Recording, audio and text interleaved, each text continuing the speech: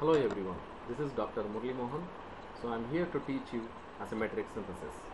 So in this lecture, I'm going to discuss about brief introduction about asymmetric synthesis, definition of asymmetric synthesis, importance of asymmetric synthesis, classification, and substrate controlled asymmetric synthesis.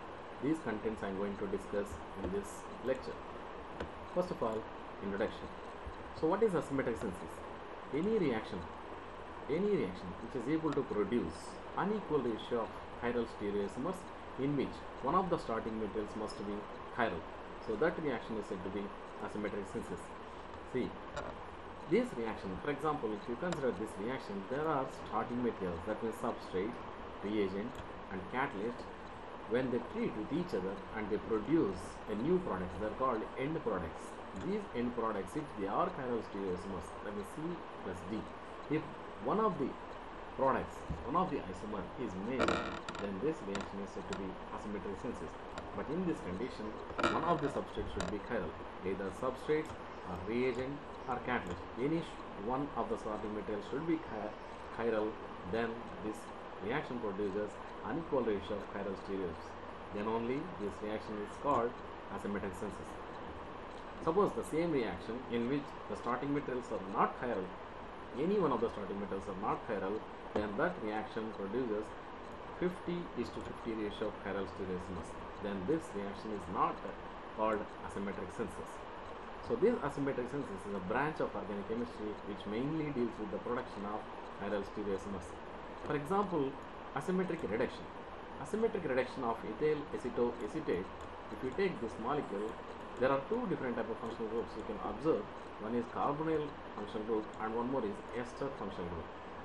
Suppose if you treat this molecule with the Baker's yeast, which is called a chiral enzyme, if you treat with this enzyme is stereoselectively attacked at this carbon, and of course it follows chemoselectivity also because it is selective for carbonyl carbon.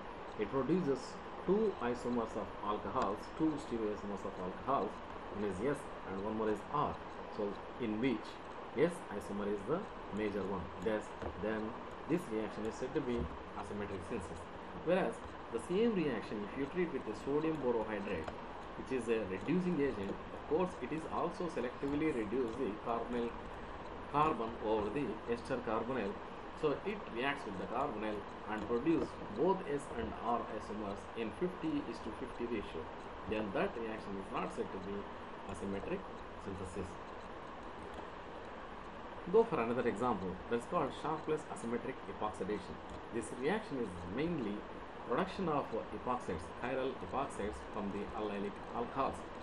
Suppose the substrate is alkene, this is not a chiral one, but the reagent what we are using in this reaction is a chiral, that is called diethyl tartarate. So in this reaction we are using minus diethyl tartarate. That's why here in this reaction you are getting two epoxides, one is beta epoxide, one more is alpha epoxide, whereas beta epoxide is producing majorly in this reaction when you are using chiral reagent that to minus diethyl tartarate. So this reaction is said to be asymmetric synthesis. Whereas if you use plus diethyl tartarate, this reaction produces alpha epoxide which is major. So this reaction is said to be asymmetric synthesis. Suppose if this reaction, if you carried out in presence of MCPBA, so which is metachloroperbenzoic acid, which is also an epoxidizing reagent. So this reagent produces both alpha and beta epoxides in 50:50 ratio. Then this reaction is not said to be asymmetric synthesis. So far we are discussing about the what is asymmetric synthesis. So this asymmetric synthesis mainly produces chiral stereoisomers, right? So next we are moving to importance of asymmetric synthesis. So what is importance of asymmetric synthesis? What needs to produce, that is what needs to make a new branch in organic chemistry as asymmetric synthesis. As I told you, asymmetric synthesis mainly leads to the production of unequal ratio of chiral stereoisomers. That means one isomer in that reaction you are getting majorly. So there are two different type of enantiomers or stereoisomers you have in a racemic mixture. One isomer may have one kind of biological activity, one may not have that kind of biological activity. For example, in our nature, we have different kind of molecules like amino acids, sugars, proteins, or nucleic acids, vitamins, terpenes, alkaloids, and steroids. All are chiral one. So they are all chiral, but they exist in only one kind of chiral enantiomer. So one kind of optical active form. So if you want to produce opposite optically active form, so you have to follow the asymmetric synthesis, because this asymmetric synthesis produce two enantiomers in unequal ratio. Suppose if you take amino acids, this amino acids generally available in S form or L form in nature. Suppose if you want to synthesize R, so you can go for asymmetric synthesis and produce this. That is one kind of importance. Another one is in pharmaceutical industry. That means if you take a drug called thalidomide, this thalidomide drug have two different type of enantiomers. One is S and one more is R thalidomide. In this, R thalidomide is actually acting as a sedative and a sleeping drug for pregnant women, whereas S thalidomide acting, that means it acts as, so it causes side effects. That means it leads to the birth defects in newborn babies. So this itself indicates it itself gives the information about importance of asymmetric synthesis. There is another molecule called limonene. So this limonene also has two different type of isomers. One is R and one more is S isomer. This R limonene generally it gives you smell of orange, whereas S limonene gives you smell of limonene. See, the molecule same, but there is a spatial arrangement of atoms or groups around the carbon center is different. So based on that, the properties are also different. To produce these kind of molecules, it requires asymmetric synthesis. That is the beauty of this asymmetric synthesis. This alcohol already we have seen in the introduction slide. This alcohol produced by Baker's yeast by treating with ethyl acetate, this acts as a drug or food additive and pesticides, etc. Whereas the opposite isomer which got a minor in the reaction which has no use. So this is also importance of asymmetric synthesis. So there is another drug called ethambutol. So in this ethambutol, it has two different type of isomers. One is S and one more is R enantiomer. So in this, SS ethambutol only acts as an anti-tubercular agent, whereas opposite isomer is actually toxic. It causes blindness. So this shows the importance of asymmetric synthesis. Based on this, we want to produce only SS ethambutol in our laboratories, so that will be useful as anti-tubercular agent. So this shows the importance of asymmetric synthesis briefly. Next one is classification. So asymmetric synthesis is classified into four different type of generations: first generation, second generation, third and fourth generation. The first generation is chiral. This is called substrate controlled asymmetric synthesis. Second one is called auxiliary controlled asymmetric synthesis. Third one is called reagent controlled. Fourth one is called catalyst controlled. That means these are all starting materials in the reaction. So here the starting material is substrate. This substrate is chiral. In this, chiral auxiliary is the chiral one. In this, chiral reagent. In this, chiral catalyst. So each reaction, these starting materials are responsible for the production of chiral stereoisomers in unequal ratio. Whereas this fourth generation is also called as asymmetric catalysis, which is further divided into biocatalysis, metal catalysis and organocatalysis. Biocatalysis, the name itself indicates that enzymes are utilizing for the production of chiral stereoisomers, where we have already seen in the first slide the ethyl acetate treated with the Baker's yeast, which produces unequal ratio of enantiomers. In metal catalysis, generally metals are also utilizing for the production of chiral stereoisomers by complexation method. And in organocatalysis, substoichiometric amount of catalyst is sufficient, which is not having any metal atom, to produce chiral stereoisomers in unequal ratio. So that's why this organocatalyst now become a growing area in asymmetric synthesis.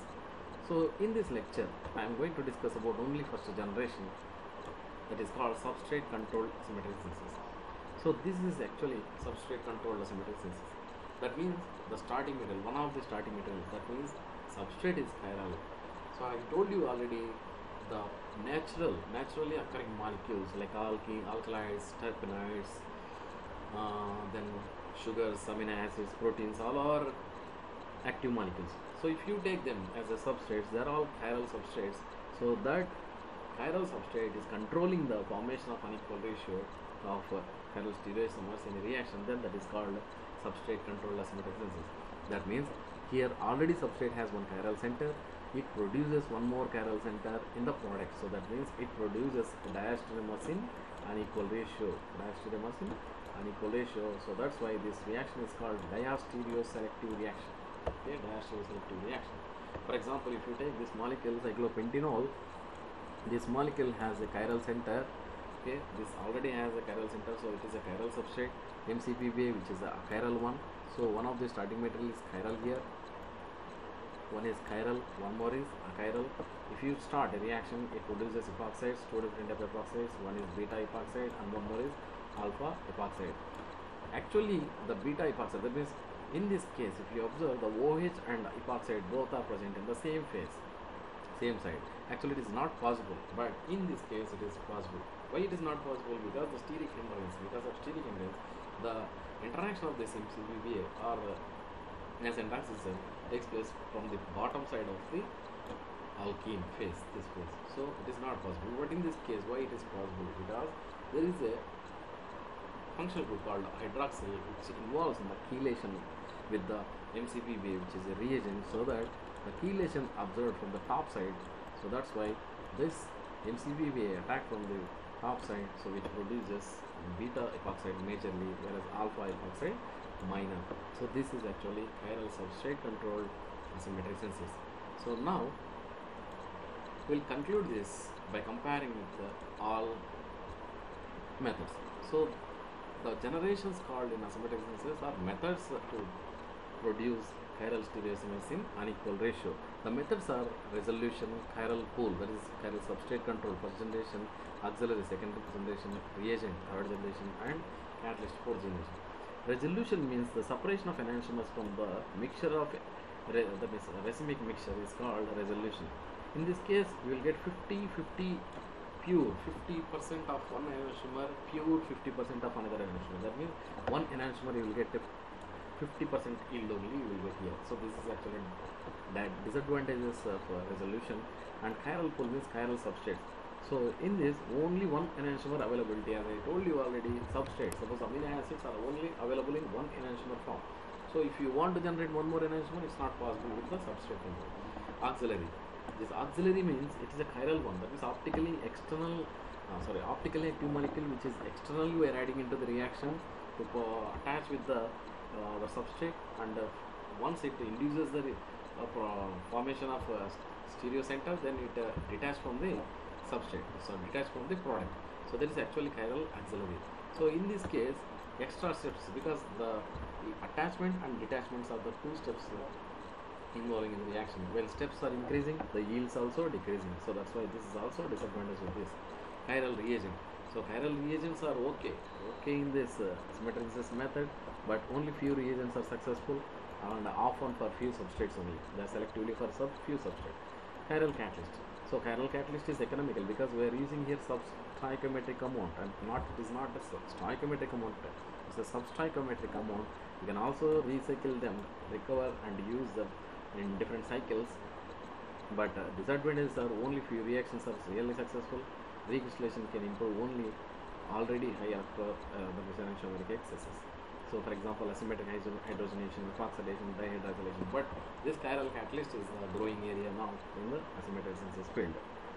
So this is all about the asymmetric synthesis. So far I have discussed about the introduction, what is asymmetric synthesis, and what is the importance of asymmetric synthesis in our early life, and what is the classification of asymmetric synthesis, what is substrate controlled asymmetric synthesis.